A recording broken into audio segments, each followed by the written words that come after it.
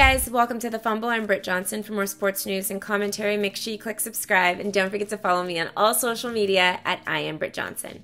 For those of you who may not know, the Fumble Squad is working to raise money for the Equal Justice Initiative, an incredible nonprofit organization that provides legal representation to prisoners who may have been wrongfully convicted of crimes, poor prisoners without effective representation, and others who may have been denied a fair trial. We will be amplifying our voices here at The Fumble to share with you some of the very many stories of wrongly convicted athletes, activists, and people alike in an effort to shed some light on something that happens in our country every single day. Some of these stories you may already know, while others will show you exactly how unfair our justice system can be.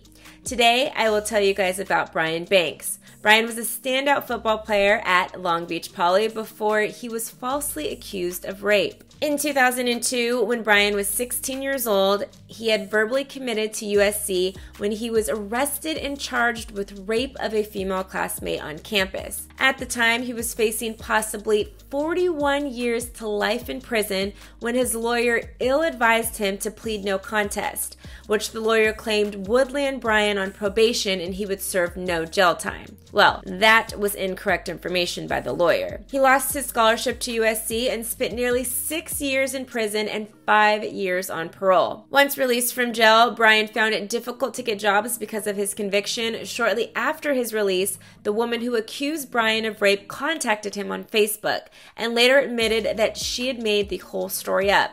However, she wouldn't publicly admit it because she was granted $1.5 million in a settlement with Long Beach Poly and didn't want to have to return the money. Brian continued to fight, and in 2012, his conviction was finally overturned. Shortly after, his dreams came true by finally making it to the NFL, where he played in preseason for the Atlanta Falcons before being released. Brian's story is just one of many that we'll share throughout the coming weeks. If you want to be a part of the movement, there is a donation link below where you can send donations directly to the fund.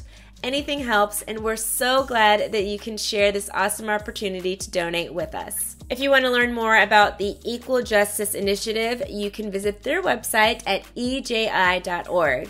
I'm your host, Britt Johnson for The Fumble, and I'll see you guys soon.